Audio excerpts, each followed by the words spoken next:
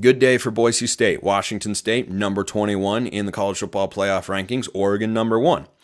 Those two teams are Boise State's best win and maybe the best individual loss in all of college football. Remember, though Oregon is playing much better now than they were way back then, there is some legitimate merit to the narrative of, hey, Ohio State went to Autzen Stadium, lost by 1 point. Boise State went to Autzen Stadium, lost by 3 points. Do I think Oregon could beat Boise State at home by more than 3 points if they played today? I do. I do 100%.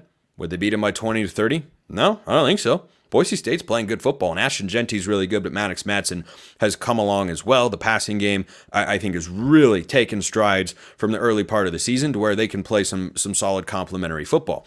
No one is going to touch them in the Mountain West. Right?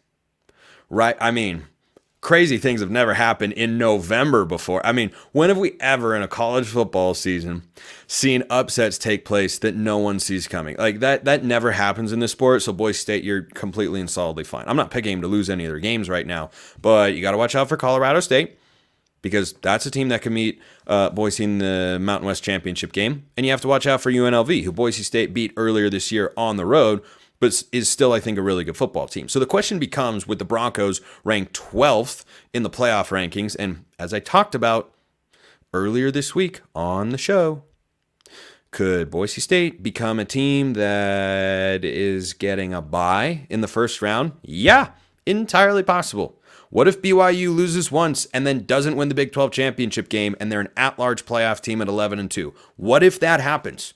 Where is the Big 12 champion going to be ranked? Are they going to catapult Boise State? I don't know. I can't guarantee that. What if Miami doesn't win the ACC? Then you'd have a chaos scenario in which they wouldn't, the highest ranked conference champions would probably include Boise State and they could get a bye.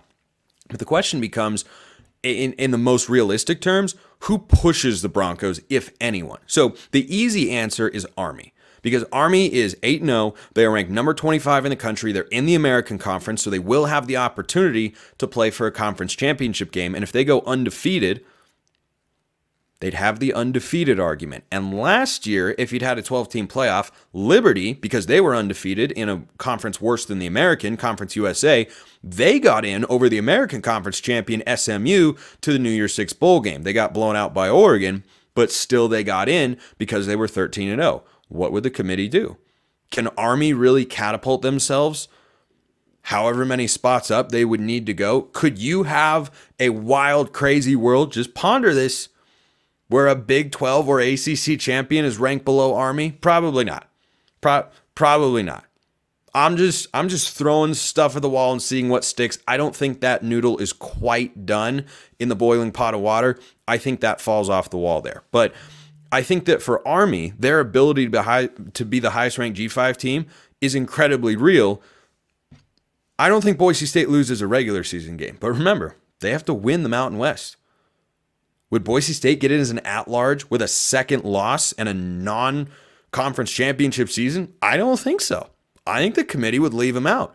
And if that were to take place, you'd have Army as a threat. Tulane could be a threat, who should have beaten Kansas State earlier this year but did not at home. They've got 2 losses, but they're 5-0 in American Conference play. They still have to play Memphis. They still have to play Navy, which are a couple of quality wins in the American to pick up. Watch to see if Tulane and John Sumrall, the new hire this offseason, can continue to keep things rolling. They've been playing much, much better football over the last couple of weeks. Memphis is out of the running. They've got 2 losses right now. I don't think they could do it, but they've got 2 losses in conference play, I mean.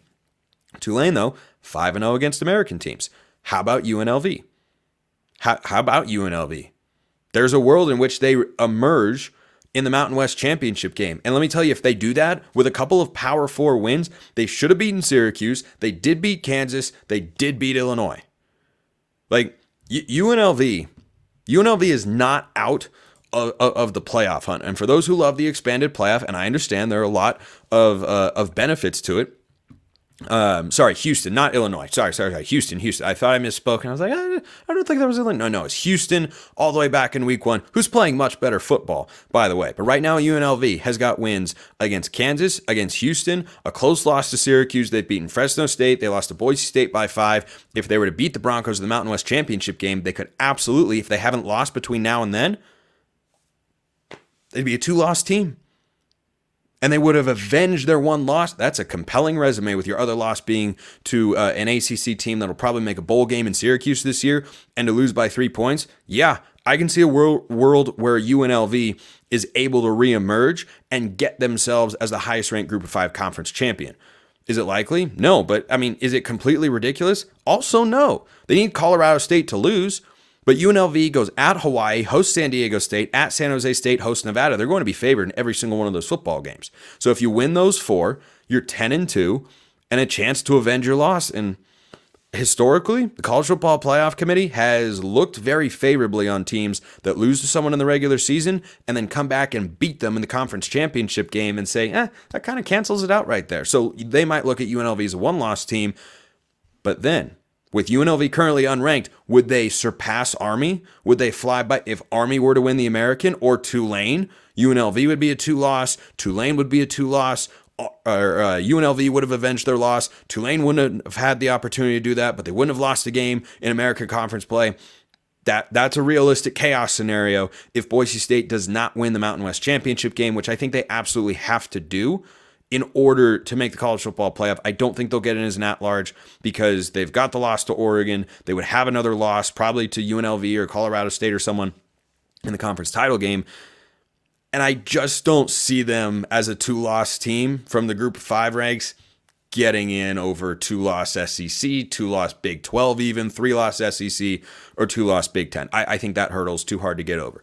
Let me throw another one at you, and this is not going to be on anybody's radar right now.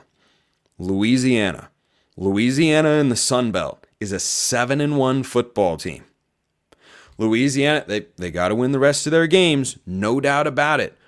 But Louisiana is a team that if they keep winning games, can certainly emerge. They're 4-0 in the Sun Belt right now. They've got Arkansas State this week. Not a lot of people are going to be watching that. Louisiana is about a 17-point favorite. Then they play 2 more home games against South Alabama and Troy before they play Louisiana Monroe on rivalry week. If they keep winning and are victorious in the Sun Belt, and Boise State doesn't win the Mountain West, and Army doesn't win the American, and maybe it's Colorado State winning the Mountain West, or UNLV with 3 losses winning the Mountain West or something like that, watch out for Louisiana. So they're not on anybody's radar at the moment, but just know that it is entirely possible for them to emerge. I don't know that there are any other serious G5 playoff contenders that I feel confident saying, yeah, they can make a run, they can make a push. Memphis was in the running for that despite their loss to Navy earlier this season, but they lost to UTSA last week. And UTSA with Jeff Traylor, who was a one-time candidate potentially for the Texas A&M job, I think the Aggies are pretty happy with Mike Elko as their head coach. He's doing a phenomenal job, even though they lost last week. Losing to UTSA, I think, knocks Memphis out of it. James Madison, that was a pick earlier this year that you could have said, hey, what if they go unbeaten again? They're really good. They lost this guy named Kurt Cignetti as their head coach. They made a good hire, but they've got 2 losses. I don't think they can get out of the Sun Belt and into the college football playoff, but Louisiana, just wait for it. And for all the playoff expansionists out there, the hardcore ones that love the format and such, just wait until a 10-2 Colorado or a 9-3 Ole Miss doesn't get into the playoff, but 12-1 Louisiana does. That's going to ruffle some feathers. It's not likely. It's not likely, but it's not impossible.